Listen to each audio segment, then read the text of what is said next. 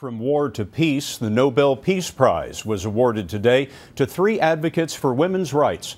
Tawakkol Karman, a leader of anti-government protests in Yemen, is the first Arab woman to win the prize.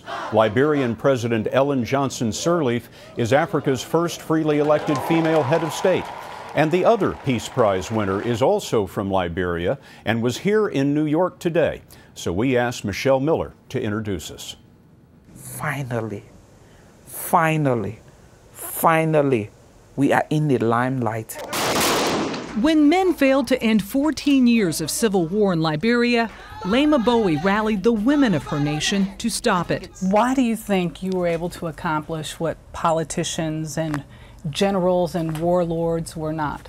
We succeeded because, and this is the lesson for the rest of the world, there is nowhere in this world where someone gave you a slap and you slap them back and expect that it's settled. Violence have never settled peace.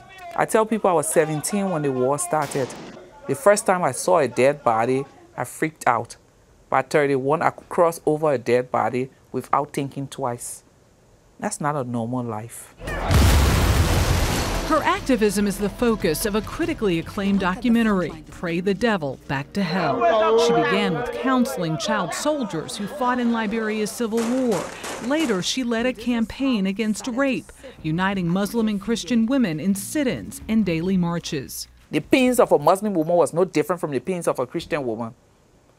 When that message finally sunk, there was no turning back. They dressed in white to symbolize peace. Why did you think this strategy would work? We didn't think about success. We were just determined to be out there for as long as it took. If your society is upside down, you turn it upright.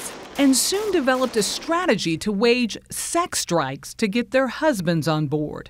We felt they were too quiet and they were allowing these evil men to walk all over them. She's now working to spread her message of empowerment to women in other nations torn by war. Michelle Miller, CBS News, New York.